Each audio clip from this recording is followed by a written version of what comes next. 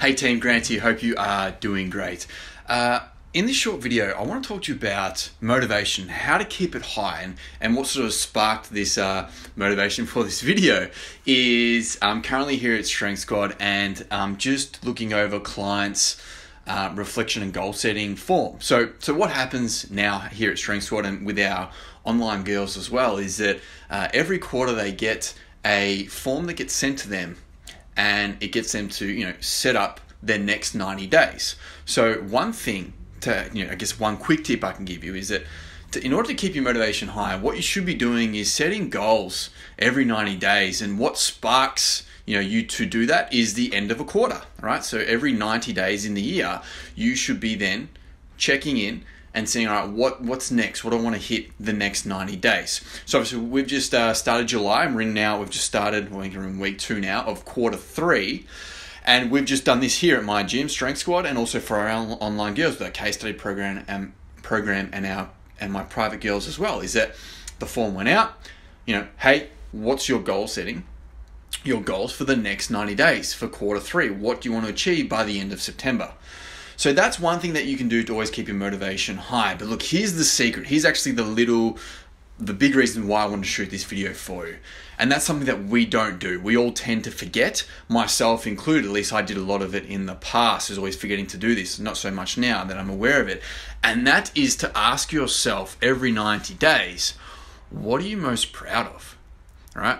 It's a very powerful question, and it's a very hard question to answer if you don't look out for the little things, the little wins along the way, along your journey, okay?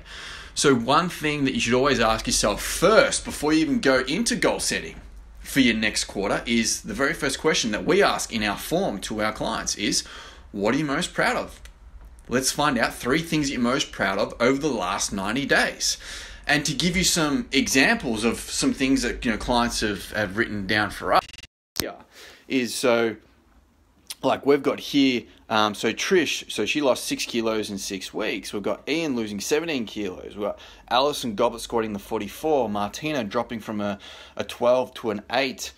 We've got Kirsten goblet squatting the 40. Andrew, new burpee PR. Talitha dropping 3 kilos. Aaron dropping 10 centimeters. So you can see how there's some things that clients are most proud of over the last 90 days, over quarter 2. And then what happens is we then take those little wins and we put them up on our little wins board, I guess. You probably can't read that, it's probably backwards, but it just says little wins make big wins happen.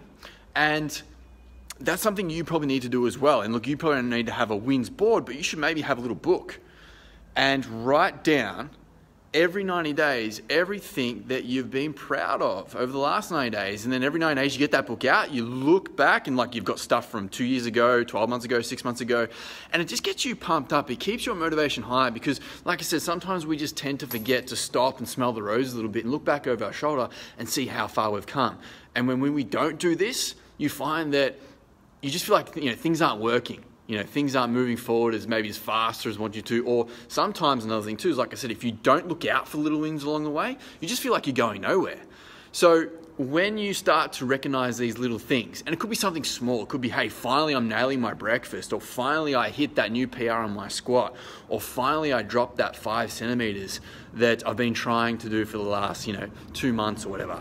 It's just little things, and again, little stuff adds up to big wins. So look, that's the big secret to keeping motivation high, is actually asking yourself every 90 days, hey, more often the better, but what are you most proud of?